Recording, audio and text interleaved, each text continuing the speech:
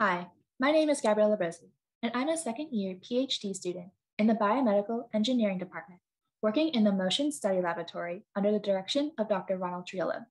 Specifically, I am working on our standing balance and walking stability project, where I am aiming to automate the control of walking for individuals with spinal cord injuries.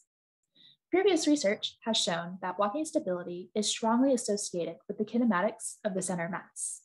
So when deviations from nominal values occur, instability and potential falls may transpire.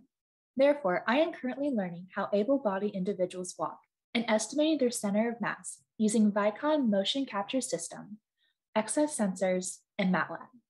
With this knowledge, I plan to use the center of mass kinematics as global feedback signals and stimulate lower extremity muscles with functional neuromuscular stimulation to control SCI walking and achieve a dynamically smooth, continuous gait.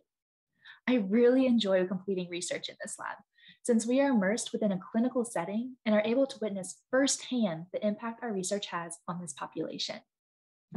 Furthermore, as a former gymnast, I have sustained several concussions, which resulted in the loss of balance. Having lost my sense of balance for a period of time, I have gained a unique perspective on balance and stability, which makes this project even more exciting and compelling.